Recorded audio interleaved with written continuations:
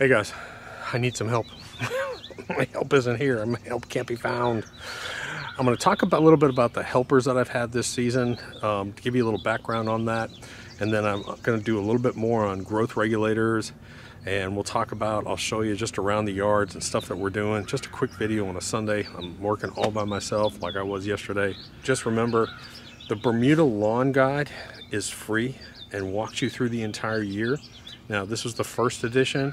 And in the fall we'll be doing some updates because we've got some really cool new products coming out. Last week I spent a lot of time on the phone with Anderson's, with Dr. Goolsby, who has a PhD in ag. I'll be talking to a bunch of really good scientists up there, product managers, and there are a couple of products that I want them to develop for you guys.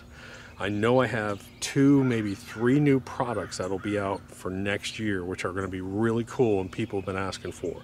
So make sure you click subscribe, and don't forget, get the Bermuda Lawn Guide, and we'll be doing an update on that sort of in the off season too. So here's the video.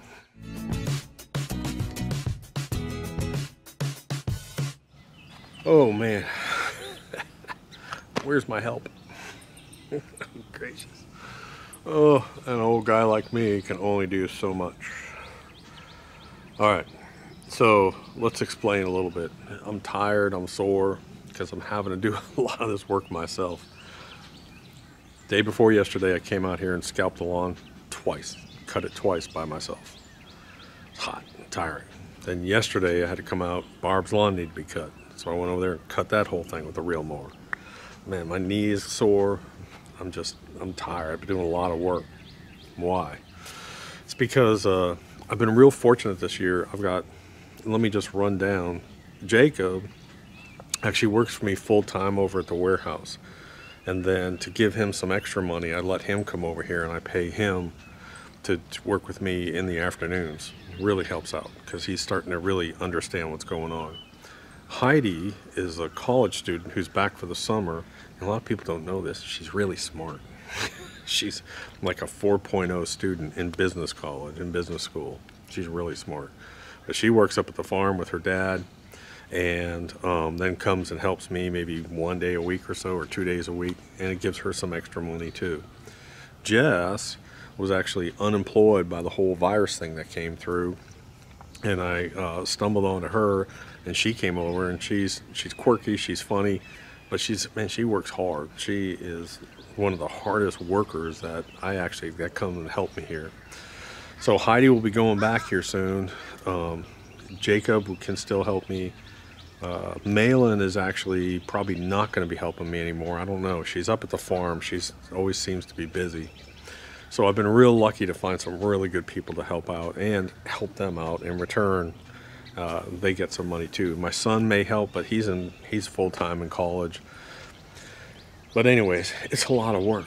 It's a lot of work, and man, it's just tiring. So as an example, one of the reasons I'm putting down growth regulator and we're doing this testing is because all the thunderstorms we're having. Last night we had another one every 24 hours, and then this morning I'm in the shower, boom, I hear nothing, we get another one. So my yard is an absolute wreck right now. I've got leaves everywhere. I'll walk you around and I'll show you some of the yard. I got leaves. My green is covered with leaves and pine straw. The pool is full of leaves. So I've got 2 hours worth of work that I got to get done, and I don't have any help. So I guess that means I'm going to be tired again. Anyways, I want to talk a little bit too about preparing for this fall. Now, back months ago, I talked to you guys about preparing for this whole first wave of virus thing and how it was going to impact, how I thought it was going to impact supply chains, and it did. I warned everyone. I said, get what you need now, and I was right. And so what we're seeing is, we haven't even seen the quote-unquote second wave yet. We're just starting to see these spikes go up, and I'm a little concerned about supply chains. So I just want to let you know what I'm doing, and if you want to follow, that's fine. What I'm doing is I'm starting to project out a few months in advance, because right now things aren't that bad as far as businesses and supply chains. But just to be safe, the things that you're going to need is make sure you have enough fertilizer on hand now to carry you through the fall. That's one thing. Number two, Be prepared for armyworm season. Probably towards the end of July, we're going to start to see armyworms and the granular double kill. And I also like to have some spray permethrin on hand. Permethrin, however you want to say it. Put the wrong emphasis on the wrong syllable. So those are the two things I use for armyworms. The double kill actually sort of hangs out in the thatch layer, and that's where they hide. They don't go in the ground, they hide out in the thatch layer. And then when it cools off, they come out on the leaves. So what I do is I put down a double kill layer and I spray with the permethrin when I know that I have them, and it's like death. I mean, there's just dead armyworms everywhere. So make sure you have that on hand. If you're doing Humichar, if you're doing a Humichar program, I don't think we'll really have much issue with that as far as supply goes. I think we'll be okay. But like I said, I'm putting mine out. Probably every single month I'm putting Humichar out on the lawns for my applications. That'll stop once the freeze moves in. There's really no reason to put it on, I don't think, after the growing season. Your pre-emergent, I don't know that I'd order it now, but I do have it now. I have my fall pre-emergent already stacked up. You might want to think, now with my pre-emergent, what I do with my Bermuda is I really don't do a whole bunch of pre-emergent until it really starts to get cold. Like my lawn's going dormant, completely dormant. That's when I put out my pre-emergent. I don't do a pre-emergent while my grass is still green. I stopped doing that. I really focus on a heavy treatment in the fall, and then we'll do a heavy treatment probably in January or February, somewhere around there. Anyways, what else we got? But I just want you to be prepared for that. Start to go down your checklist and make sure, do I have enough of these products to carry me through the fall? I don't have to worry about supply chains. I've got them all stored up. It's a good thing to do. Anyways, so let me just take you around. I'm going to walk you around real quick. I'll show you my disaster backyard, and then I'll show you some of the growth regulator stuff that we're testing. I'm pretty happy with the results. All right, so I'm just gonna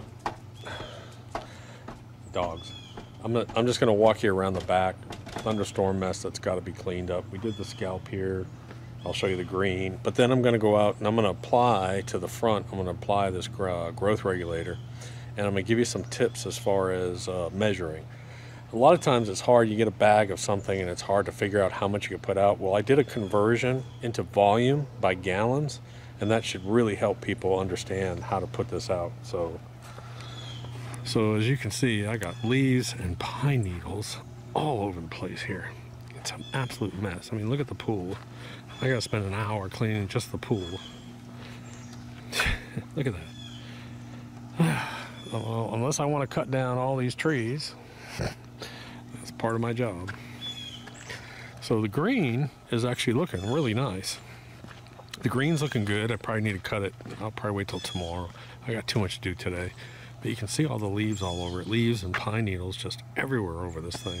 Okay, so I thought I came out to do my normal morning walk, and I figured I'd just take you along with me. I came out myself and cut Barb's property yesterday in the heat, which was a butt kicker after scalping the back. But man, her lawn really looks good. She was so happy. That really looks nice. The test patch really looks nice. So that really is looking amazing.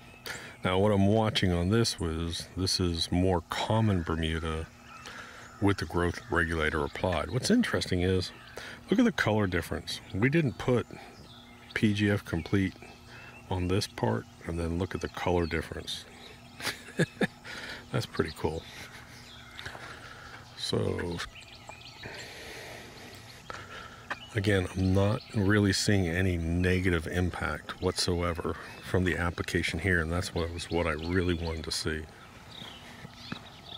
All right, let's go back here. Now this is the test for my lawn, the test area. Of course, we put growth regulator back here.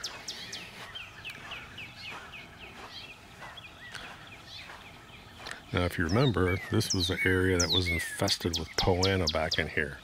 All going and pretty.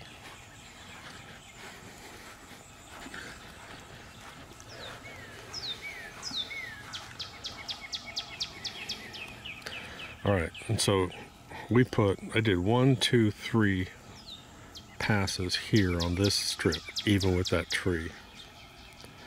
And I can actually visually see a little bit of a difference. One thing I can see is I can see quite a few seed heads over here in this area, and I do not see any in this area, or very few. And then I go back to seeing a few more. So you do have a reduction in your seed heads. It's so hard to tell. I want to leave this for one more week and watch it. But it really wasn't, I'm really not measuring the results of this growth wise. What I'm really measuring is there any damage from doing the application this way? And that's the key point, because I want to do this at least on my front. We're cutting way too much. I've got my spreader here. When you order this new growth regulator through the link that I show, it's going to come with a sort of cheat sheet on applications, and it'll have some of my tips and some of the people from Anderson's. We put together a cheat sheet, and that's what I'm doing today. I really like to put it out while there's a dew on the lawn, and I got to get out there and put it out there now because there's some dew on the grass. That's what I'm doing. Okay, so one of the cheat sheets that hey girl. So one of the cheat things that I'm going to do for you guys is I'm going to create, not everybody has a scale that they can weigh, so I'm going to do this by volume. 1 gallon, and it's 6 pounds, just over 6 pounds, 6 pounds, 4 ounces. And so here's how you can calculate this out. Let's say I've got 6,000 square feet out here, 2 pounds per 1,000 square feet. That means I need 12 pounds. I need 12 pounds, that meant how many gallons? 2 gallons. It's an easy way to figure out the application rate. Set your spreader, your slot should be about 1/8 of an inch, and you'll go one way and then go back the other way crisscross, and you should get a good even application. Make sure you get the entire lawn. So I forgot to push record when I went this way. I was in such a hurry. But putting this out in the dew, you can't see it from this angle, but I can see my lawn stripes, and I can really calculate and really watch where I'm applying. So that's really important, I think. Again, the dew grabs it, you get a little bit of a foliar, then it transfers down to the base of the plant. And that's where the transference from the product to the plant, the translocation, whatever you want to call it, that's where it really happens, at the base of the plant. So now I'm going to go crisscross.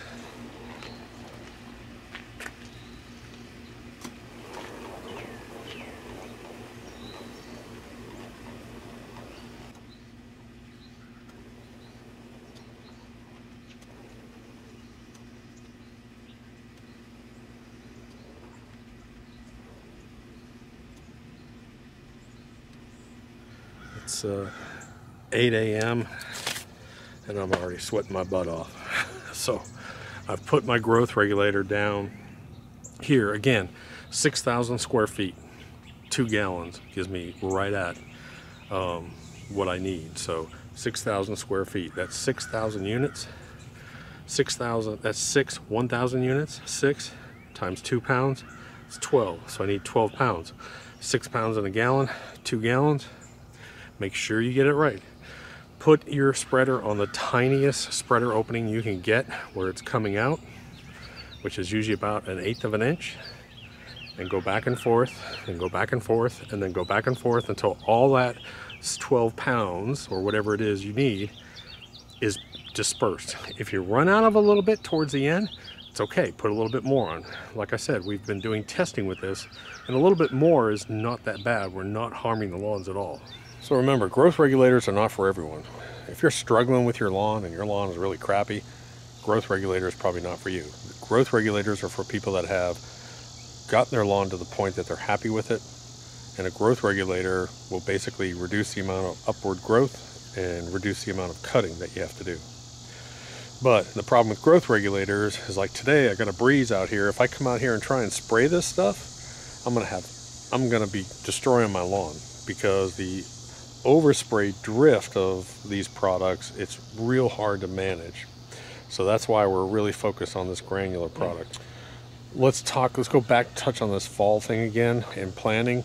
in the description below, I'm going to put a link and I'll do sort of a checklist for you guys. I'll have all the products there and what I'm doing, what I'm getting ready to order. We're not linking to the growth regulator yet until the final testing is done and it's all set. That should maybe be next week.